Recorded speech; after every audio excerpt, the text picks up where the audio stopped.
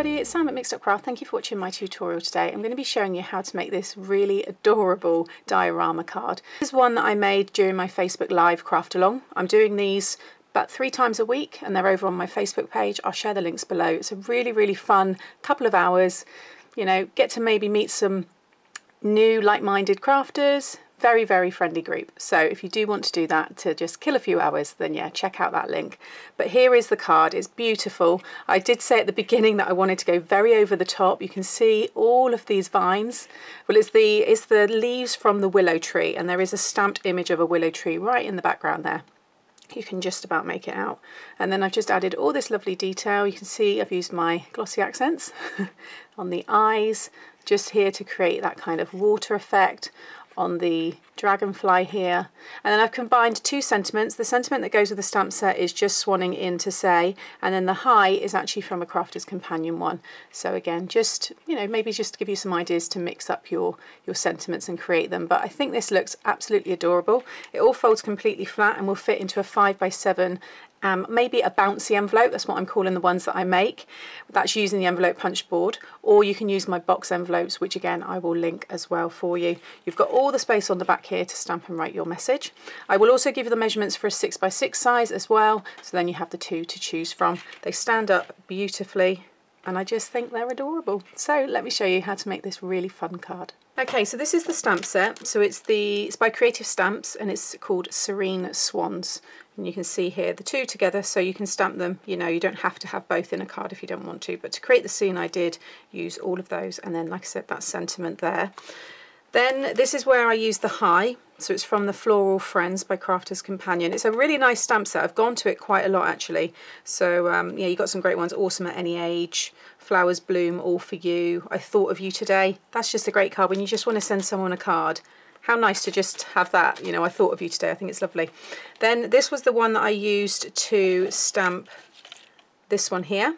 You can see how that one looks, and also the lily there and the pads, and then there's the dragonfly, which I haven't stamped yet, so I can do that one later on. But there's also these here which I used to create the background, but I think I'm going to do more of an easier version for the video. If you do want to see how I created more of a, I guess, a layered with detail, then you can check out that Facebook Live. So that's that one. I also show you this lovely die set from Paper Discovery, which will create the 5x7 size for you. So if you're someone that would prefer to use the dies, because I know we've all got our preferences, then this is a really nice one. You have all these different layers, and I will share in my blog post for this video the cards that I created using this one as well. And there's also a video which I will pop up here just showing you the samples that I made using that one. And then I also used the vine die from the Paper Discovery kit. So this was kit number 4. This one's now actually sold out, but if you do have it, you know, it is a handy one. It's actually here on the paper, you can just see on the front there, and it's just this one here. But you know, any kind of leaf, kind of, you know, that dangle, if you want to create that kind of real detailed look that I've done. But that is the one I use. So for those of you that do have this kit, 'cause I know a lot of you do, then you could also use that as well. Okay, so I've made a 5x7 version. So today I'm going to show you how to make a 6x6, but all the measurements for the 5x7 version will be in my blog. Okay, so if you do want to make the 5x7, you put it together and follow, you know, the construction as I would with this one, but for the actual measurements, just follow my blog post. So for this one here, again, if you want to do that 6x6, you'll want a piece of 11x6 cardstock. And along that 11-inch side, you want to score at 1/2 inch, 1 inch, 1.5, 2, and 2.5. And you can continue and then score at 8.5, 9, 9.5, 10, and 10.5. Or you can do that side, flip, and do this one the same. So it would be that 1/2 inch, 1, 1.5, 2, and 2.5. You know, some people have a preference. They like to do it that way, you know, at both ends, or they just continue. So I'll just give you the options there. Then your 2 inner score lines here, because this is now your 6x6 panel, you want to fold both of them in so they become mountain folds, and then just work out. So then it'll be a valley, a mountain, a valley, and you'll finish with a mountain. And you want to make sure that that panel is facing towards you, you know, it's flat and it's facing in. So you've got your mountains here. So if I bring it up, you should have 3 mountains on the side there. 1, 2, 3. So again, just created my first mountain, then a valley, mountain, valley, finishing with the mountain. So again, both of those pieces are, you know, the outer edge is facing towards the inside there of the card. So if I bring it up, you'll see now that stands up on its own. Okay, so that's all the scoring that you need done. Like I said, the 5x7, follow the score lines in the blog, but you'll put it together just like that. Okay, then I have cut a piece of 6x6, and I've cut 2 pieces. There are 2 pieces stuck together here. And what I use to create the aperture on the inside is the second largest die from the Distress Squares by Daisy May. But any square will do, and you don't even have to have dies. You could also cut this using your trimmer and a score, you know, a metal ruler and a cutting knife. You don't need to have the dies either. So, but this one here, if you do want to create a similar sized window, but like I said, you may have a circular window, you might have a shaped window, you know, we've all got different dies in our stash, so go and have a look at what you've got. Yours might be rectangular, oval, all sorts, so have a little look. But this one, if you want to get something similar to mine, it's 4 7/8 of an inch squared. Okay, so like I said, I cut 2 pieces. There are 2 stuck together here. Just because you cut such a large amount out, it could weaken, so I've stuck 2 together there using my Collall Glue. So that's actually now become a really strong, you know, piece of card. And I use 300 GSM anyway, so yeah, very, very strong. But what you want to do is before you cut that middle section out, is put the 2 together and put the die over it and run both pieces through at the same time. Because even if it doesn't cut right through to the bottom one, it will leave an embossed kind of square. So then you could also put, you know, then you can put that over the top and then die cut the next one again. But at least then your frames are exactly the same size. Okay, so you want to create that. Then I have got this piece here, this teal piece, and this is where I said I'm going to do my background a little bit different, because I think I'm just going to pop this colour here on the back, and then I've got some more that I'm going to use to stick on the bottoms here to create this water effect. So rather in the background of this one I've got the sky and like the land, this one is just going to be the water just continuing. So it's going to be this same colour cardstock, which I'm going to have along the bottom here as well. Okay, so what I've got here, this is actually left over from when I done the live craft along, but I want to make sure that it is 6 inches wide, okay, for the very front one. So this already has a curve, so I'm going to keep this one for the very front, and I'm going to do this so it is, it's a bit hard to cut because I've already cut into it, so I'm just trying to make sure that I keep this all lined up. So let's do it that way. No, I'll go back to that way actually. Right, okay. And this one here, because you want it to be the full, we're going to stick that one inside in a minute, but this length here is going to actually connect the front. But I want it to look like the bottom, you know, I want it to look like the river or the lake, whatever it is they're in. So that one there, but then the other 2 to go in here, because you'll see there's 2 more inside, okay, and there's one on the very back, which actually I didn't end up putting anything on, but it's there. So these will also be that same kind of height. So I'm going to do that one because that's a bit crooked, but we'll cut it. It's all going to make sense. But these ones here, you want to be 5 7/8. You want them to be slightly shorter, purely because the card needs to be able to fold flat. And if you do them exactly the same width, it will buckle and it will become a little bit arched. Whereas you can see here, mine's completely flat. And that will fold completely flat. Nothing kind of lifts up, and that's because these 2 behind are slightly shorter, and like that's why it's good to do that 5 7/8 and not the full 6. So you want the full 6 on the front piece because it's exactly the same width as the frame. So that's this one here, but these other 2. And then what I've done, so that's my 5 7/8, that's my 6 inch. But just to create, I don't want it to look like a wave. I just wanted it to look like just little kind of, you know, ripples in the water. So I just wanted it just to be not straight, basically. All right, so you can see there, they're just a little bit shaped.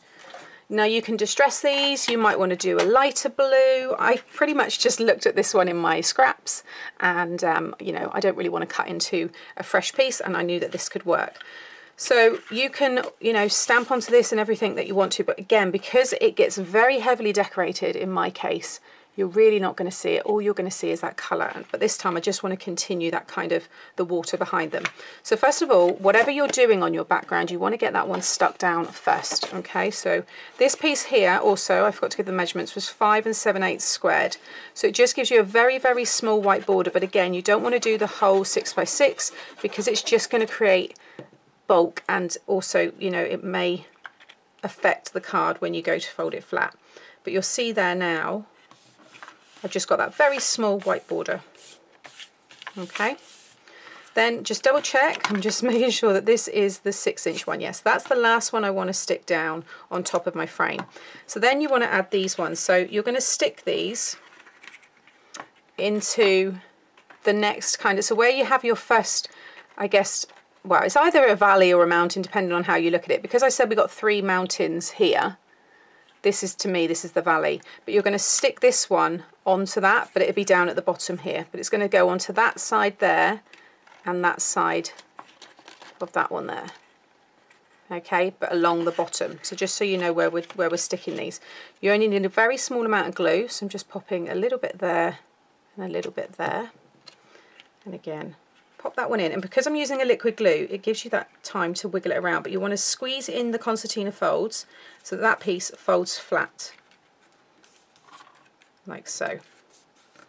Okay, and just hold that there. Make sure it's nice and flush with the bottom. You don't want it coming out too far because otherwise the card won't be able to stand up.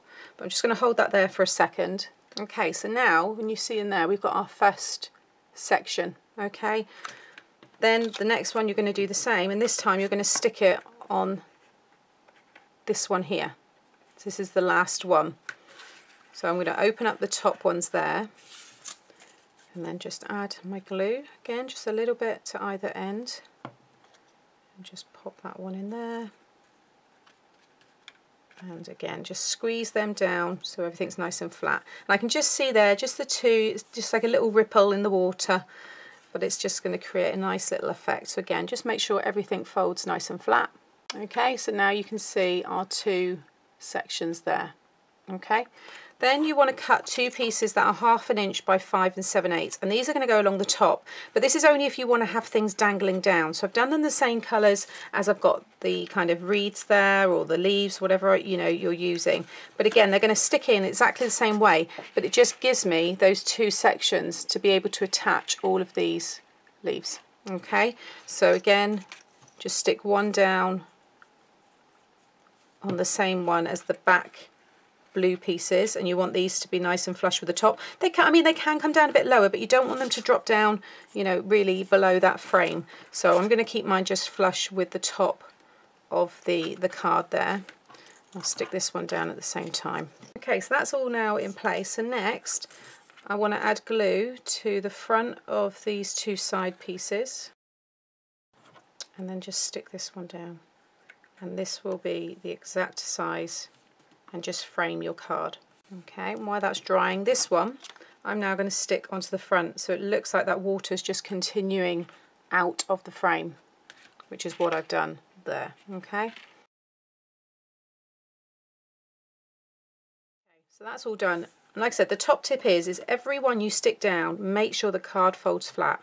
You don't want any bulkiness to it because you're already going to be having a lot of bulk with the sides anyway, and then with everything that you add to it. But these cards are just fantastic cards for any kind of, I think, underwater theme, or just those kind of scene builders, because this could be the inside of like a fish tank, for example, and other ones that I've done in my playlists. You know, I do give you lots of examples of just different ways to, you know, make some fun scenes. But now this is all ready to decorate. So I have quite a few here because I had more kind of prepped for the video, but I have these I can keep for another card another day. So I want 2 like that, so they're spares. And then we've got our little signets here, which is super cute. These were so easy to colour as well. I just kept, you know, just really kept them white and just added a little bit of grey. Like the signets are really grey and fluffy, so they're a little bit darker. But with the swans themselves, there's just some grey along the bottom and in a few areas there on the, and then I just done the orange beaks. I've got my frog there and my lily pad. I've also got my cattails there. I forgot what they were during the live and I forgot again then. So I've got those, they look lovely. Again, this is all spares for another card, which is always handy.